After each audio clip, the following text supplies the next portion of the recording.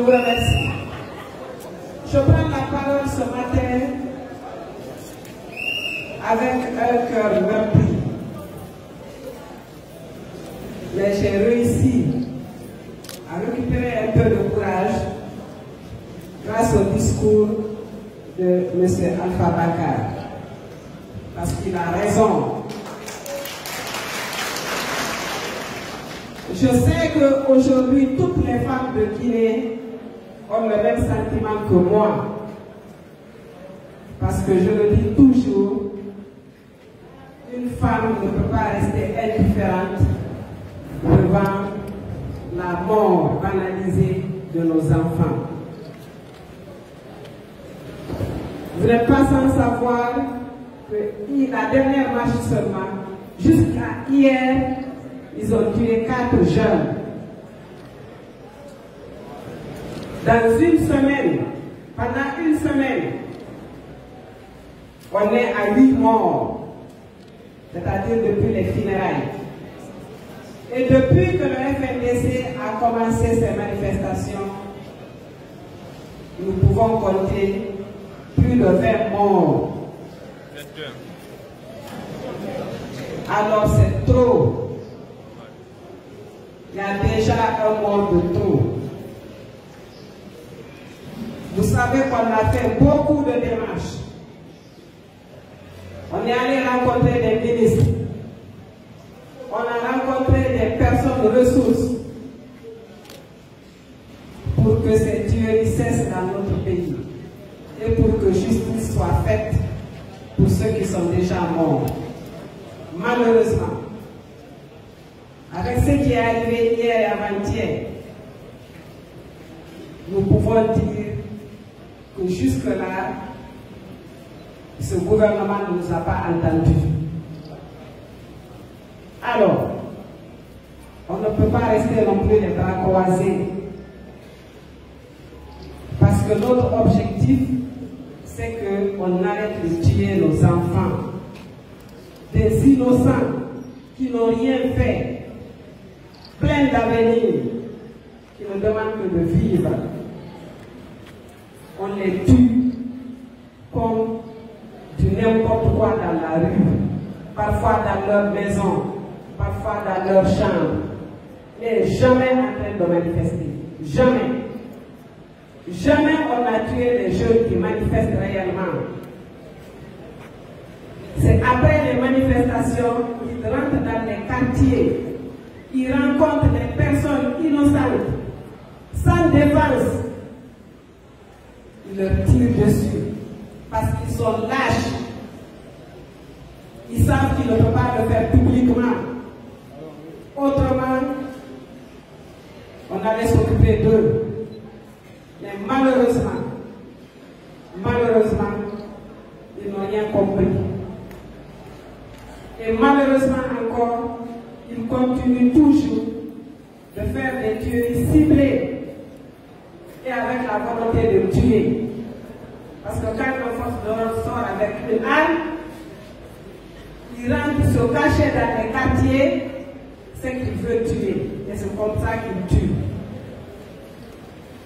Comme on avait promis de marcher, de continuer à marcher, jusqu'à ce que nous soyons entendus, nous allons continuer nos manifestations. Parce que c'est un droit constitutionnel. On a tapé à toutes les portes à Guinée. Nos responsables refusent obstinément d'arrêter. Nous allons marcher, chercher de l'aide sur le plan international, voir si nous pouvons être entendus par nos partenaires, par la communauté internationale, pour qu'ils viennent à notre aide, pour que ce gouvernement comprenne que leur rôle n'est pas de tuer la jeunesse. Ils n'ont pas le droit d'ôter la vie à un enfant. Voilà pourquoi, avec tout ce qui s'est passé ces derniers jours, nous avons programmé une marche le mardi prochain. Nous vous informons qu'on a déjà écrit aux communes traversées et on a reçu les réponses. Donc les marches sont autorisées. L'itinéraire va être de Bambeto à Bellevue, à l'héliport de Bellevue.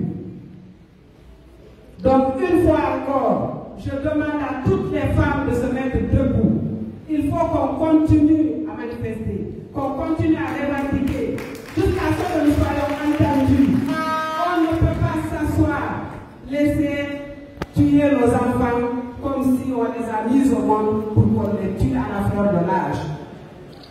Je demande donc à toutes les femmes de Guinée de se lever le mardi, parce que la manifestation du mardi, c'est sur toute l'étendue du territoire national.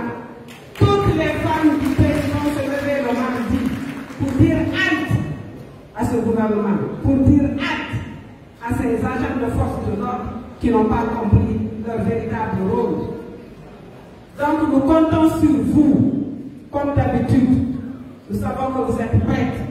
Alors mobilisons-nous le mardi prochain. On se rencontre à Bambeto. Le point de rencontre c'est Bambeto, le carrefour de Bambeto. On va marcher de Bambeto à Bellevue. De 10h, de 9h à 16h. Je demande à chaque femme de se mettre en blanc, de venir avec un balai. Je demande à tout le monde de se mettre en blanc. Ce n'est pas le FNDC, ce n'est pas le FNDC. Nous marchons en tant que mères et c'est une marche blanche. Donc pas de rouge, du blanc. Donc là, on faut qu'on voit dans les derniers. Faut qu'on va mettre. Andi to kubalay e leydi ndi fof rewɓe préfecture ɗi fof andinama en fotno nokkun kadi innuɗe sini accani ko rewɓe lagine ɓe fof immoto ñande go ina yoɓe accu yoɓe dawa. Donc mardi ɓe waɗi lettre ɗi ina ɓama ƴarti ɓe accepti marchon ina Bambeto ha Bellevue. Donc haalane rewɓe garaɗi ɓe fof mardi ay tuuni ɗo andi ko yurmede tu woni ka ɓernde men hannde gooto faalaka ko ko woni wadde ɗo ɓaye wona e place e nene ɓe waraɓe ayne kadi koye rewɓe koye heɓuɓe gooto yiɗata yoɗɗiɗoma warire ni. Donc immoɗen daroɗen wallitoɗen ɓe rewɓe ɓe ɓiɓɓe mum ɓen wara wallitoɗen ɓe ha gonga laaɓa. Donc marche o woni autorisé immoɗe dale bimbi subaka aren ka carrefour Bambeto yottine nulallaɓe ɓe araɗi ɓen fof marché ha Bellevue jooɗoɗen toroɗen Allah cuuƴallaɓe ɗiɗi toroɗen Allah tonen juɗe men ɗe dow ga toroɗen Allah yo Allah ɓortu en noon ɓen yo Allah ittan en ɓe ɓaɗe wawata accude waɗugo ɓe men ɓe. Vous devez faire la sensibilisation au niveau des quartiers pour que toutes les femmes